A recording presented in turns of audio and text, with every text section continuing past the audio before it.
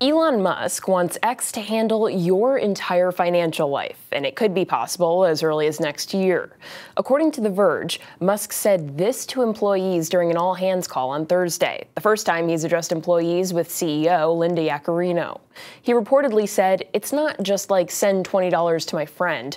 I'm talking about like you won't need a bank account."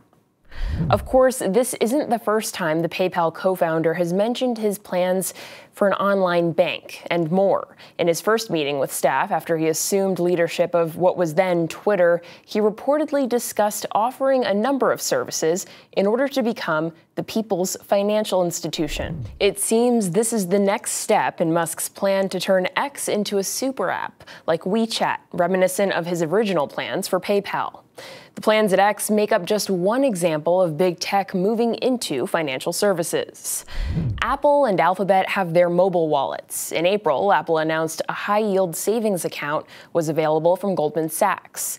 Amazon provides financing for small and medium-sized businesses.